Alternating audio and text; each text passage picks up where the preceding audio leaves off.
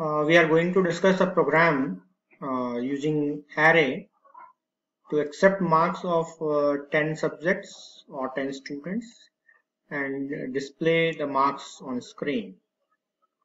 So I have already included two header files, that is stdio.h and conio.h. You are already familiar with it, and this is your int main.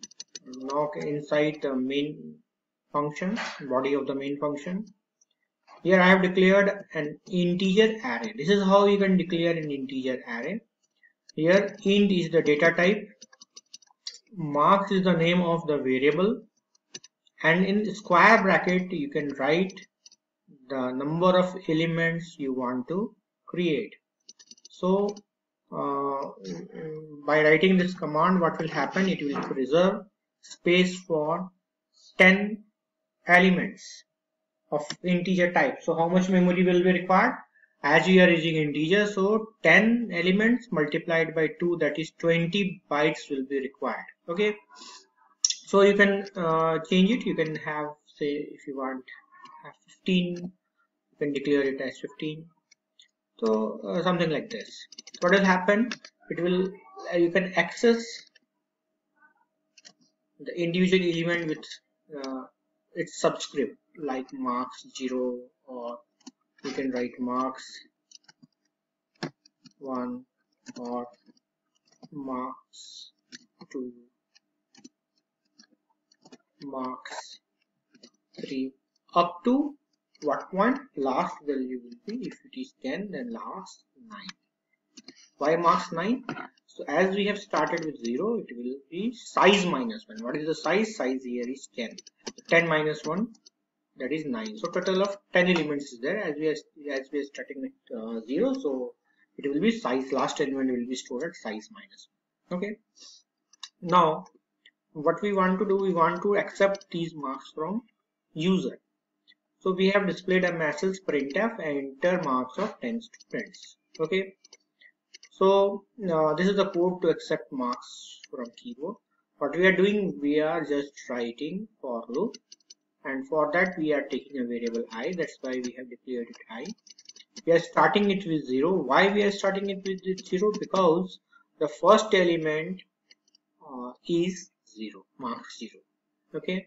To access it, to store the value at marks 0, we are starting it with 0. Okay. And what will be the last value? So I already told you last value will be, so you can note it down. First value will be stored at, will be at subscript 0, that is marks 0, and last value will be stored comment section. You can write beneath comments. Last value will be stored at marks what? Marks 9. That is size minus.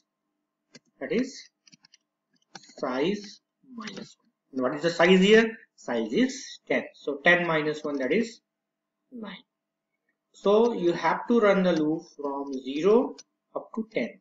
So we have written the condition here.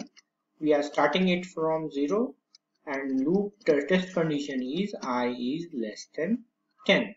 Why less than 10? So we have to go up to 9. Okay. What we are doing here, we are increasing the value of I, because after 0, when you have taken input of 0, what you have to do, you have to take input at marks 1, then marks 2, then marks 3. So you have to increase it one by one. That's why we are using I plus plus here. Okay. So just remove the comment section from this line and just placing it here. Okay.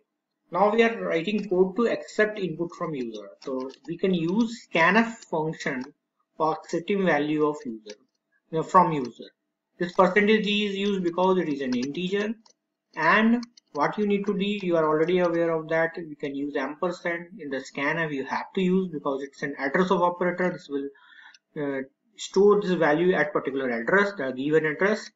The name of the variable is marks, and you have to specify the subscript. So what subscript is? Subscript is 0, subscript is 1, 2, 3, 4. So in place of writing subscript, what you can do, you can write I, because value of I will vary from 0, then 1, then 2, then 3, then 4, then 5, 6, 7, 8 and 9. Okay, that's why in place of writing any subscript that is 0 or 1 or 2, you have to write I. I will automatically vary from 0 to 9, and that is the reason why we are using loop here. Okay, if you will write some value like 0, all the values will be stored at 0. That is, all last value will be stored only and remaining value will be lost. So it is technically incorrect if we are just writing 0. Okay, so you have to write 1. So this will take input and store it one by one. First it will store the value at marks 0, then it will store the value at marks 1, then marks 2, and so on up to marks 9. Okay, so this is how you can take input of all the values, and all the values will be stored in the array. Okay, now it's time to see how you can display the values on a screen. So here you can see we are using similar loop for display as well. Here we are using variable I, and we are starting it from 0, and the last it is terminated when the value of I is 10. So it will run from 0 to 9, because you have to display all values from marks 0 to marks 9. Okay, we have already discussed y0 and y9, because first value is stored at 0 and last value is stored at 9. Okay, so what you need to do, just you have to display the value. Here we have used printf, and /n is used to display all the values in different lines. Okay, you can use /t if you want to display it at different with some space, or simply you can use some space. Okay, here it will display marks I will be replaced with value 0, 1, 2, 3, 4. This is the main role of a for loop. Okay, so it will be replaced, I will be replaced with 0, 1, 2, 3, 4 and so on, and then finally it will display all the value.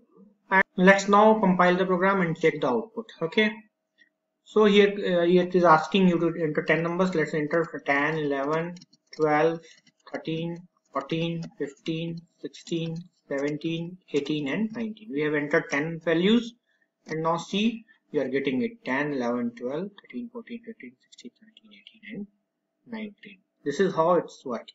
Just check it. If I replace it with say any place, if I replace it with 0, what will happen? Instead of I, it is not going to give you correct result.